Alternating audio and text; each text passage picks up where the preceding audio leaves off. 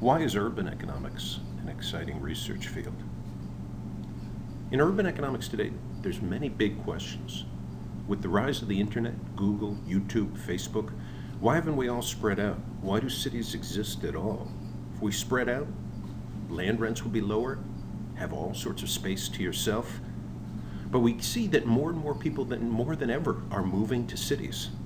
We know that urbanites earn more money than they would if they lived in towns with relatively few people. Why? What is it about cities that increases our productivity? Urban economists have pointed out three major things. You learn more in cities. Universities. I teach at UCLA. Universities are a type of city, bringing students and faculty in close physical proximity. You learn from your roommates, people on your same hall, more than you learn from just sort of strangers in the same general area. But strangers can become friends as they bump into each other at a Starbucks or on a date arranged by friends. There's networking in cities. Young people don't have a proven reputation yet, and networking in terms of jobs, even marriage markets, seeking to meet each other, more opportunities, more serendipity in cities. Consumer cities. There's no Starbucks or fancy restaurants in the middle of nowhere.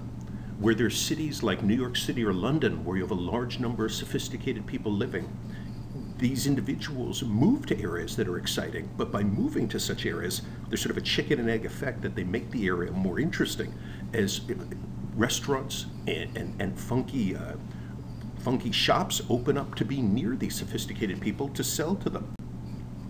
But cities are no free lunch. While there's many benefits of living in big cities, we know the horror stories. Think of New York City in the 1970s, where I grew up.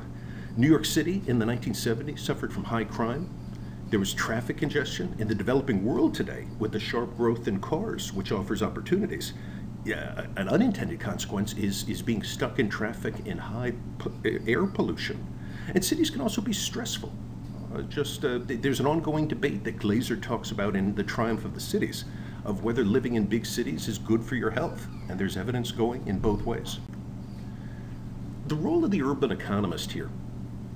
Economists are always asking what ifs. We have the bad word counterfactual for that. So when we think about the benefits of urbanization, think of when Facebook moved from Harvard to Stanford out to Palo Alto. Why did it move there? Was it just that Mark Zuckerberg wanted good amenities to swim in that pool that we saw in that movie, The Social Network?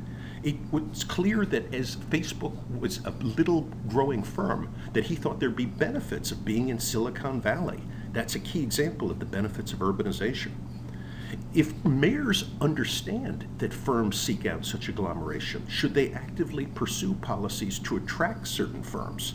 So in New York City, if the Yankees threaten to leave, if Goldman Sachs threatens to leave Manhattan, should the mayor of New York City offer generous subsidies to keep such productive firms downtown? Or is this picking winners? Urban economists are useful here in studying that. Another way that urban economists are useful is measuring the costs of agglomeration. And so a big research agenda, given the importance of quality of life to urbanites, I moved to Los Angeles in part because of its great quality of life, is what can cities do to improve their quality of life and what might be cost-effective strategies. So a simple example, should New York City hire more cops? To answer that question, and Steve Levitt in his work bundled into Freakonomics has discussed this, there's two questions to answer. If you want to know the answer, should New York City hire more cops? You need to answer, do hiring more police cause a reduction in crime?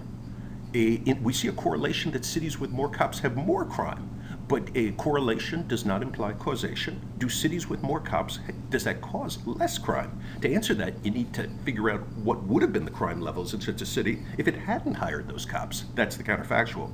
The second piece of information you need is, how much do the people of New York City value safety? A small improvement in safety brought about by the cops. It's the job of the urban economist to measure both of those. Now, the ability to migrate offers the opportunity to individuals to get the hell out of a city that's suffering. If you live in a nation with many cities and there's relatively easy migration across cities, then you always have the option to leave. If Los Angeles' quality of life really falls apart, I'm a homeowner here, and I'd suffer an asset loss if there's new news that Los Angeles' quality of life stinks, perhaps because of climate change.